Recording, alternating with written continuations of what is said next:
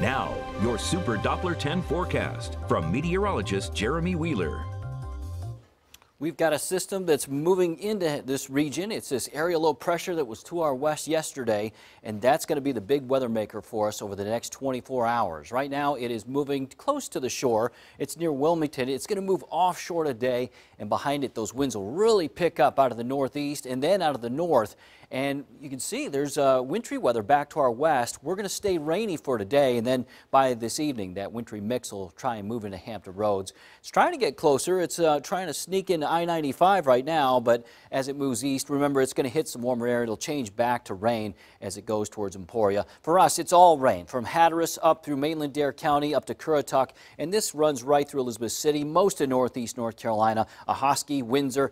You've got it also into Moyock, and that stretches up into southern Virginia Beach, southern Chesapeake on the southeast corner, so the northwest area and south of Blackwater, but that's about it. We're quiet in northern Virginia Beach, Norfolk, Portsmouth, Newport News, Hampton, just a sprinkle, Gloucester. A little bit more, though, in the way of rain. This just picked up. This is around Machipongo now. It's all just about to Machipongo, and then Nassauwattocks, you've got some of those showers. That's lifting north towards Melfa. Now, the rain increases between now and noon and becomes widespread. We got a lot of rain.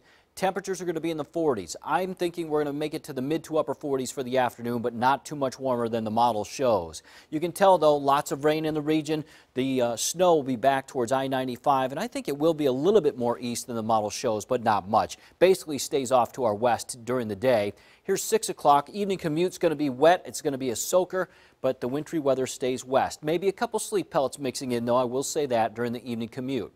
Now, overnight, the model has backed off the wintry weather quite a bit. I got a feeling, though, it's going to be a little colder. I got a feeling we're going to see that wintry mix move into Hampton Roads. Along the coast, it's going to take longer. I think it's mostly going to be rain, but inland locations, it may be for about an hour, a couple of hours for that wintry weather, and then it's going to dry out after midnight. Tomorrow, we got cold conditions in the morning. It'll be a little windy, too, but then in the afternoon, temperatures warming up to near 50 degrees. We'll have partly cloudy skies, drier weather for Tuesday, but still breezy. This computer model, Future Track, keeps the snow far inland from Wakefield on west. Some other models follow the same suit. Here's the GFS model. It keeps most of that snow off to our west. But again, I think that's going to be a bit more of a mix for a while in this pink area. So that's what I'm expecting. Mostly rain from Cape Charles over to Hampton. Most of Hampton Roads in northeast North Carolina is mostly rain. But that wintry mix could happen around Melfa, Gloucester, Williamsburg, maybe into Isle of Wight, western Suffolk down to Ahoskie. And you may get a little bit trying to stick on some grassy surfaces, maybe a dusting to a half inch. But over an inch possible around Petersburg, Richmond, if you're doing some travel. That's where the snow, I think, is going to stick, and a little bit more so. So, to summarize, today, cold rain showers during the daytime, no snow. A wintry mix this evening could briefly become snow for a time. I got a feeling it'd be a very short window, though. So again, the dusting a half inch on some grassy surfaces inland and off to the west, not so much near the coast.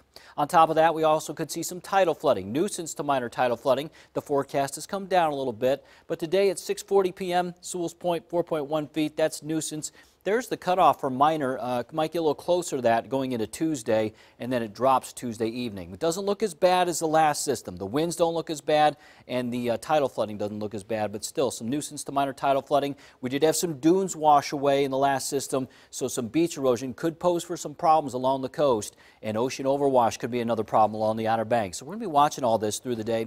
We have a news 10 at midday and 4 p.m.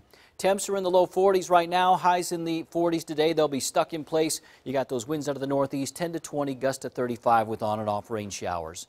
Wintry mix by this evening, dry tomorrow, highs near 50 and breezy, and then we'll try and warm things up later in the week. We'll definitely warm things up by Sunday.